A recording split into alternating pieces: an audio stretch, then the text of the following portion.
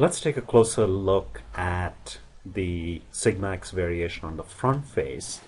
So I'll click on the z-axis to get the view along the front face, and I'll zoom in using the right mouse button.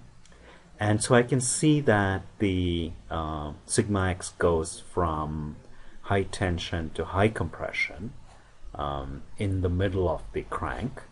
And if I click on max here, it shows me the location of the maximum, so that's where the tension is maximum.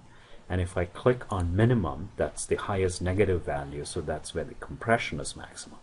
So sigma x goes from high tension on the lower fiber to high compression on the upper fiber, and it must go through a zero, which is where the neutral axis is. So I can click on probe, and if I probe the values around here, somewhere here it transitions from positive to negative, so the neutral axis is located somewhere over here. And I can increase the number of contours. So if I come here, click on the color bar, and I click here, I can increase the number of contours. So this view then is consistent with what one expects from classical beam theory.